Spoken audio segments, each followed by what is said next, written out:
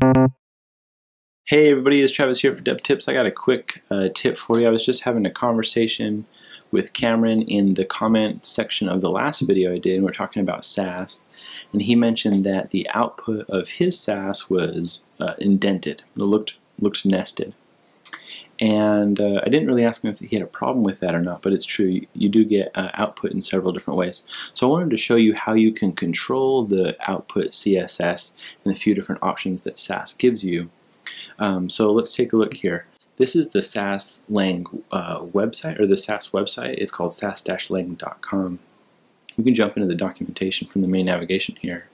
Scroll down on the bottom of this nav on the right and look at output style.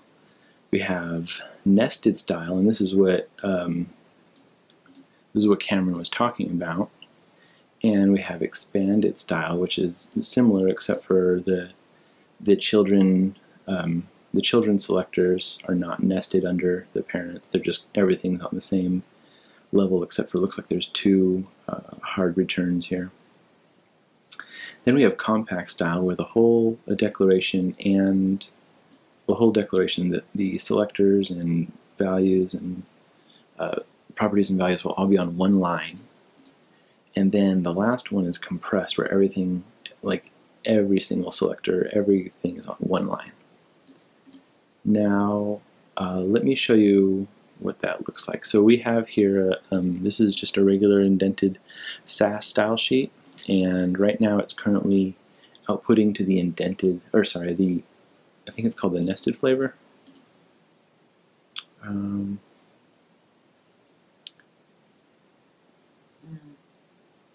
Yeah, they do call it nested. So anyway, it's outputting to the nested flavor. Let me show you. With CodeKit, that's really easy to control. You just click on the styles.css or SASS, and you can select the output style to expanded. And I'm going to compile, and then look at that. Everything's expanded. They're no longer nested under each other like we saw before. And you can do compact, and that's what that looks like. Slimming down the file size. We're down to 16 lines here, and then compressed would be down to one line.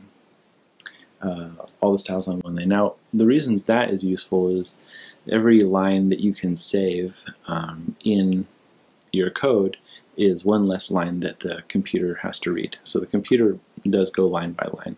So the idea is you cram all on one line, it's less overhead for the computer to process.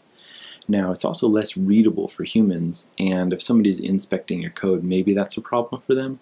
Although, you know, with code inspectors these days on the browsers, it's not really an issue because you're never looking quite at the code, unless you are, but you're often looking at like a computed output or a representation of the DOM and the styles attached to those DOM nodes, so it's not really an issue.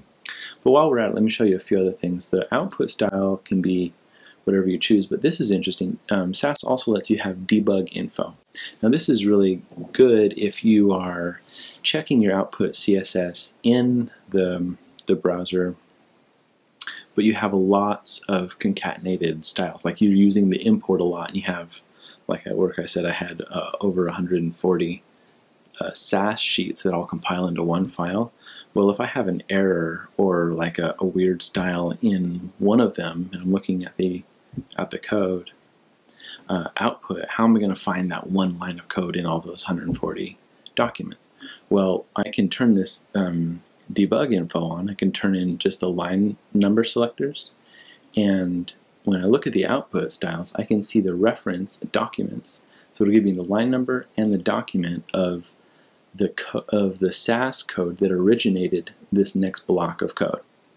Now this all comes from one, so it'll all reference the same document, SASS style. But if you have hundreds of originating SASS documents, this is quite helpful. I use it quite a lot. And then the last interesting option here in CodeKit is that you can run Bliss on the CSS file. Now, if your code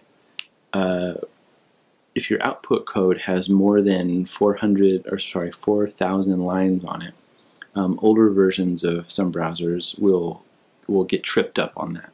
So what Bliss will do is it will divide the output CSS after it gets to that certain number. So this is just a really quick response to Cameron's comment, and maybe helps to clear these things out. So this is all done with CodeKit.